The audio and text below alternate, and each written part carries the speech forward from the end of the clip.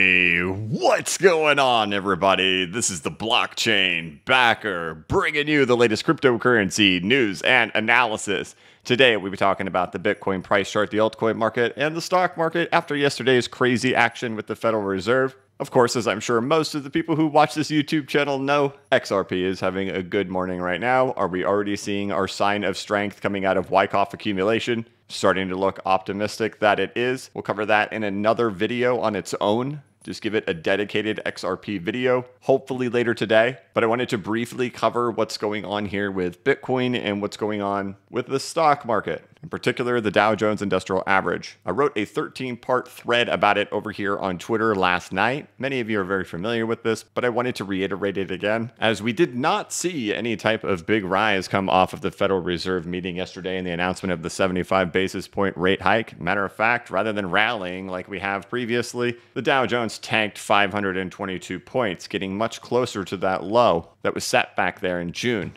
And in that thread, I reiterated the importance of why this level is a must-hold level that we have right here. And that I think a lot of people are focusing on the Fed and that they're going to be raising rates for the next 6 months. And then once they're all done, then we return back to normal. They've got to turn on the printing machines and then we continue on our bubble rally and keep on going. But the point of the thread that I made in here is that I do not believe that the Dow Jones can go any lower than it did back in June without causing catastrophic decade-plus long problems to where the top of the stock market is already in and we have officially popped the US bubble and we won't see anything of the sorts of any type of money printers turning back on. So a lot of fundamental readers out there saying, you know, they'll turn the printers back on in 6 months or whatnot, and then everything returns back to normal. Nope, I don't think so. I think if we go below where we're at right now on the Dow Jones, the problems for the decades ahead have just begun. I've shown bubble structures before, and really throughout the time of having my YouTube channel, we're all very familiar with the double tap, back test, bull flag, breakout, violent back test, V bottom into the bull flag, breakout. And that we've even looked at Ethereum to show that's exactly how ending bubble structures happen, where you have a double tap on top of the all-time high, breakout, violent backtest with a V bottom, breakout into new all-time highs. Then that's the end of it, right? When bubbles have popped, we typically see continuations of upper bound resistances turning into supports to continued bubble structures to keep on going. Should we break down in the Dow Jones, which we could see over here on Bitcoin from back in 2017 as it had its double tap on top of the all-time high, bull flag, breakout, violent backtest, V bottom, when it did have this big ABC correction, still able to maintain and then continue the parabolic state up for even more waves after that. But still maintaining a parabola and quickly continuing to set higher highs, higher lows, and not taking out any of these support levels in here in any type of backtest. Everything keeps getting higher and higher and higher until the parabola actually breaks. We will lose that structure. We will lose the 200-week moving average and the technical damage to the chart if the Dow Jones takes out the June low. Just look at the time structure of all of it. It's decades of down. So everybody's trying to read what's happening here in the next 6 to 12 months and saying we have to go lower because of what's going to happen in the next 6 to 12 months. But I don't think paying attention to the actual bubble structure that's happening in the Dow Jones, that if you go lower, if you break below that 200-week moving average, break below the February of 2020 highs, it likely signifies the U.S. stock market has popped for good. And all of that happens at the Dow Jones at 29,500. You crack through there, lights out. And it's one thing to just look at ending structures, but if you don't know this too, when you compare this to the Roaring 20s, before the Great Depression happened in the 1930s, we had the Roaring 20s that ran up. We only came up 11% shy of how high that bubble went. So the bubble that we've printed ever since the Great Financial Crisis is super close to as big as the bubble was before the Great Depression actually began. A lot of people want to think, oh, we're just going to do something similar to what the Great Financial Crisis did, and then they'll turn the printers on and we'll keep on rocking. I do not believe that to be the case. I believe there's a lot of leverage built up in the system. I think we're going to flush it out and break things if we go below 29,500. One interesting thing as well is that you say, okay, well, Are we even in a similar phase to something like this right here for the Dow Jones? And ever since the Great Depression, the last 90 years, we can zoom out on this thing to take a look at it to see how it's played out and how high and what the structure has looked like for the Dow Jones. And hey, let's do the same thing over here to see what happened here. Oh boy, it's the same. Coming off of our lows, our first big accumulation, then we have our really big accumulation up here at the top. And then what do? You go on for your final waves with the exact structure. Double tap on top of the all-time high, double tap on top of the all-time high, breakout, violent backtest, V bottom, breakout, violent backtest, V bottom. So the point I'm making here is to say, anybody thinking we're going to be breaking down, I hope you're under the guise that you're preparing for Great Depression. You're preparing for massive catastrophic fall, not just a wait for the Fed to turn the printers back on, but what you're really looking at is over the course of the next several years, working your way all the way back down to, 12, 13,000 price Dow Jones Industrial Average. Maybe you get lucky and get a bounce, and then you head on and break down below the great financial crisis. That's the structure that we have set up in here should we take out 29,500. And I've got people asking me all the time, well, what about the Fed? What about the Fed? What about the Fed? The Fed is a short-term thing. What they're talking about here, this is all short-term. And the people interpreting it, trying to say 3, 6 months, 12 months, whatever, that's short-term. We're looking at structure for, that's 100 years on the Dow Jones. The last run-up's been for 12 years. We're talking, if you take out June, it signifies the whole thing's over. The 90-year run is over.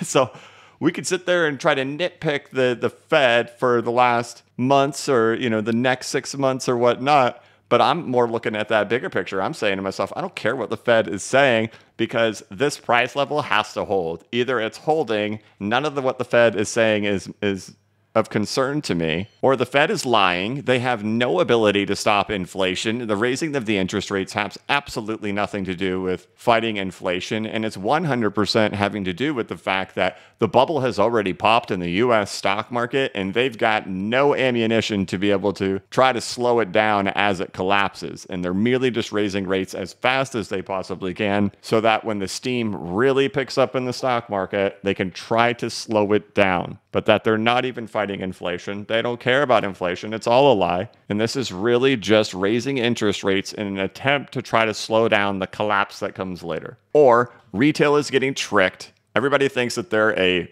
FOMC, Federal Reserve narrative reader. And the reality is it's just going to hold. The bubble's going to continue and we're not going to set a new low. But it's very clear as day here. Either we hold here, the bubble continues, the parabola continues, or we break and the whole thing's done. And with us being this close to it, it's definitely something I'm keeping my eyes on at all times. Now, what would give any type of precedent to say, hey, it's possible that the bottom has already come in, right? We know that Bitcoin was incepted right here. It started right at the bottom of the great financial crisis and has had the luxury of only existing in the ride up for the Dow Jones. Each time the Dow has stopped, Bitcoin went into a bear market. Right here, 2014, bear market for Bitcoin through 2015 and 16. Right here, here's your 2017 bull run, bear market all the way through C19. Boom, here's your 2020-21 bull run, bear market ever since then. But here we are at this phase right now, and Bitcoin has mimicked all of the exact same behaviors it has during past bear markets, fumbled on my words there, to signify the bottom is already in, whether it comes to capitulation fractals, when it comes to 100-week and 50-week moving average crosses. We're at interesting Fibonacci retracement levels. We're at the previous all-time high on the market cap. We've hit oversold RSI. We've mirrored the fear and greed index. Everything here has signified this is the bottom of Bitcoin. And for that, like I've said all week, I just made my final entries into Bitcoin yesterday at 18,300. I'm fully in. I've got my full position on Bitcoin. But should it take out the June lows, I'll let go of it for 5% loss. I'm out. I'll sell it because that will not match anything that's ever happened, where the bottom had already come in by the time the 50-week and 100-week moving average has crossed. The bottom had already come in by the time the fear and greed came out of extreme, super extreme fear levels. And the bottom had already come in based on fractals and based on oversold weekly RSI. So everything mirrors what happens when bottoms already come in on Bitcoin, saying, hey, this thing's not going to break. But should it break, it will mean things are different. It will mean none of this stuff matters anymore for Bitcoin. And we have no precedent to know how Bitcoin will behave if the Dow Jones bubble has actually popped, because we've only seen it during the ride up. And we do know every time that it's paused out, Bitcoin stopped too. Bitcoin did not keep going. There's no precedent to say we collapse and Bitcoin does well. Every time the Dow is going up, Bitcoin's doing well. Every time the Dow's going down, Bitcoin's doing bad. It happens over and over ever since its inception. So should you take this out? You got everybody sitting there screaming, I'm going to buy $12,000 to $14,000 Bitcoin and off and away we go to start it all over again. I don't think so, man. It's either here, right now, right where we're at, that's the bottom, or it's lights out.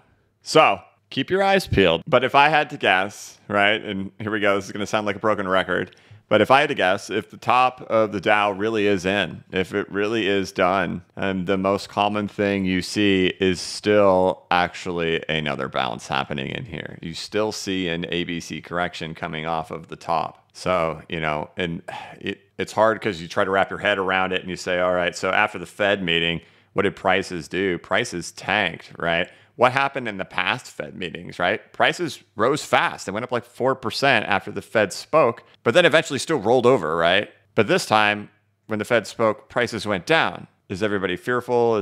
I don't know. But it's a big moment to watch right in here to see how the Dow is going to react at these levels. It cannot afford to go down below these levels. I do not believe we can go below these levels without triggering insolvencies like we saw in crypto. How much of that do you think goes on out there in the real world and in the stock market? We saw it happen in the great financial crisis. There's tons of insolvencies that happened. We've had none here yet so far. We haven't reached that moment of that actually occurring yet. And so I think all of that would occur should we actually get down below the 200-week moving average and below the February of 2020 high. So it's a crazy moment. The Fed pretty much came out and said, you know, the thing that was interesting about the words coming out of their mouth is they were definitely talking about this whole run and the rise up in the markets as like being a thing of the past. And I thought that was real interesting to hear them kind of reference to having a growth expansion that lasted for 10 years, 12 years, and then kind of referencing like that time period is officially over. And they may be right. They may be right. Like if this is the top of the Dow Jones Industrial Average, if we get a rise back up in here on the Dow, back into a 702 Fibonacci retracement, I will open up the biggest short position of my life on the US indexes and on the Dow Jones, and, you know, probably just buy 3x reverse ETFs of the Dow Jones. But should we not have any type of bounce come out of here, and should we start breaking down right now, things will get ugly really, really, really fast. And that would probably be the same story for Bitcoin. So I know there's a lot of people thinking, hey, we're just going to dip right down to here and then boom, bull run, it's on. But understand the macro picture of what's happening with the Dow Jones does not support that type of situation occurring. All I'm getting at, right? Do your own research, decide if there's any validity to any of the things that I'm pointing out or seeing. I just spend a lot of time in these charts, and I try to compact 8 to 10 hours of staring at charts and coming up with ideas into a 15-minute video for you guys once a day. So up to you, but I'm watching that like a hawk. And I'm done buying Bitcoin. I've made my complete purchase in here and treating it as if we are in a phase like right here. And should we take out lows? Should we take out lows? I will negate that idea entirely, but that's how I'm treating it. And my entry is done. Quick little check-in again on XRP before I close out this video. Prices are above 42 cents. Exciting. Still has some work to do over here. I'll see if I can get another video out later today. It's just going to depend if I have time. I'm having to really practice my drums a lot because I have to play in front of people this weekend. Today is my last, quote, band practice that I have today. And then I've got to play in front of an audience. A little nervous about that. And that's coming up in just 2 days from right now. So we'll see if I have time for it today, but I'm definitely watching XRP like a hawk. And if I have time, I'll try to get another video out just on that topic today. But all right, guys, that's going to be it for today. Watching the stock market. It's hovering back down there near those lows, looking for 29,500 to hold. But all right, that's going to be it for this one. Thank you so much for watching. If you could, please like this video and give it a thumbs up. If you're new to the channel, please subscribe and hit the notification bell so you could be notified of when I create new content and when I go live. As always, this is not investment advice and I am not a financial advisor, but if you ever need a pick-me-up or a little bit of reassurance, just remember that the blockchain backers got your back. Have a good one.